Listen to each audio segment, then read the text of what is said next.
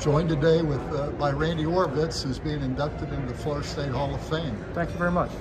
Randy, how's that feel? It's awesome. As I've told a lot of people, you work someplace for 31 years, it's nice to feel appreciated. It really is. Well, you certainly have seen a lot, starting off with Don Falls, I guess. Don Falls was my mentor, and he brought me in. One phone call he took in and said, all right, I'm going to hire you. And I was a student trainer, I was a graduate assistant. He hired me as his assistant, so I worked for him for 10 years.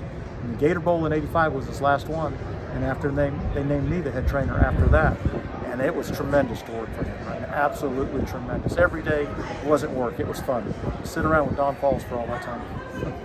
Yeah, what were some of your favorite memories of Don Falls in those days?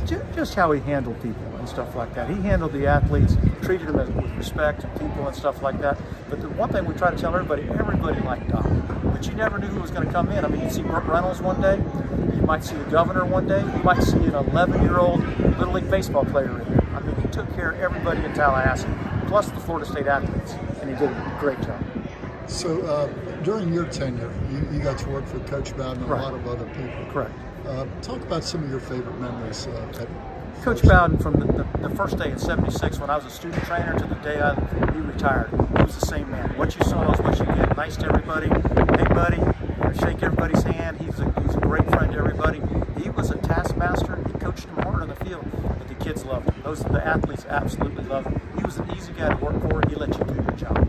Randy, I sort of remember that Coach gave Don and you control over if a guy was able to practice, that, right. And you made that decision, That's not correct. the assistant coaches. That's correct, yeah. With the care of the medical doctors and stuff like that, we had that part of it.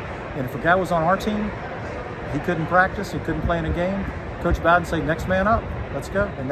And we had a lot of good athletes, so it actually worked to our benefit. He told us, some of those athletes, you sit down, it might be like Lou Gehrig.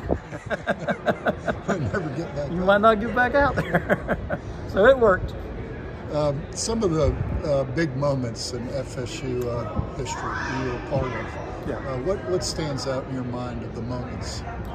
It was tremendous to play all those big teams early on. We weren't that big a school, and we created a name for ourselves. And then Coach Bowden said, we're going to play anybody, any place, anytime. And we did, and we beat a lot of people. But the '93 championship, we'd been knocking on that door, and that feeling was a great feeling. But the problem was, you didn't know till the last kick if we were going to win or lose. So it was a little.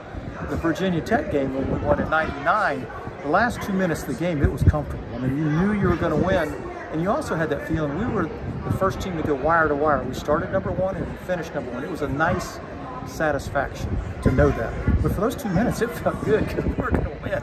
Yeah.